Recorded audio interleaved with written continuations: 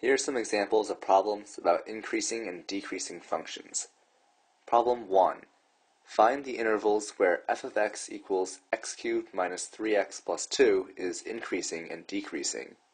To solve this problem, we first need to find the derivative of f.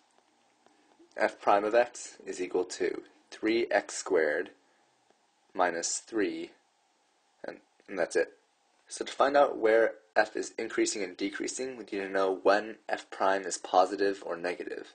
So it's increasing when 3x squared minus 3 is larger than 0. And to solve this inequality, we can divide both sides by 3 to get x cubed minus 1.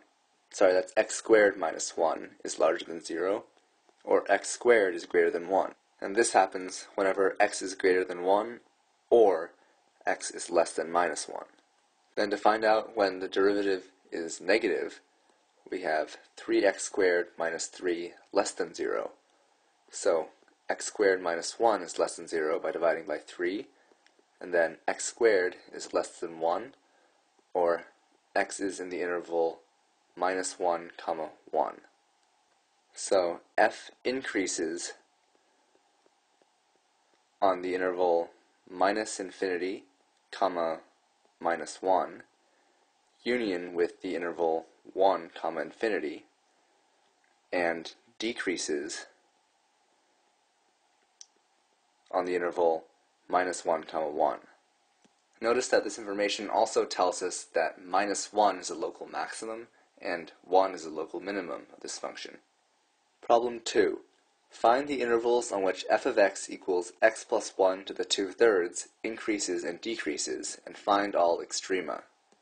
First, the derivative, f prime of x, is equal to 2/3 times x plus 1 to the minus 1/3 times 1. And this is just equal to 2 divided by 3 times the cube root of x plus 1. Now to find out when the function f is increasing, let's solve the inequality 0 is less than 2 over 3 times the cube root of x plus 1. If we multiply both sides of this equation by 3/2, it's the same as 0 less than 1 over cube root of x plus 1.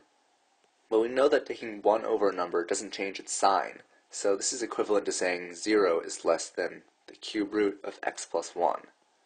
Now if we take both sides to the third power, we get 0 is less than x plus 1. Notice that taking a number to the third power doesn't change its sign either, since minus 1 to the third is still minus 1. Now this means that for minus 1 less than x, the function f will be increasing. Now let's solve the other inequality for when f is decreasing.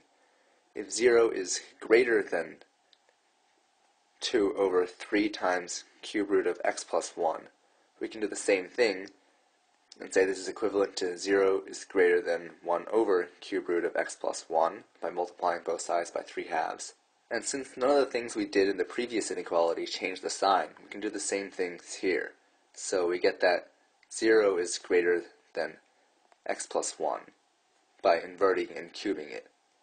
And then this gives us minus 1 is greater than x. So now we know that f is increasing when x is larger than minus 1 and decreasing when smaller than minus 1. This also tells us that x equals 0 is actually a minimum of f. So this is one of the extrema. Now, can there be others? Well, the derivative is always going to be non-zero since the numerator is 2. So no matter what the denominator is, the fraction will always be greater than 0 or less than 0. And the only point where the derivative doesn't exist is at x equals 0, which we have already determined is a minimum. So f decreases from minus infinity up to minus 1. The minimum is at x equals minus 1, not x equals 0. There we go. Because the denominator of f prime is 0 when x plus 1 is equal to 0, not when x equals 0. So it increases then from minus 1 to infinity, and that's what the function is like.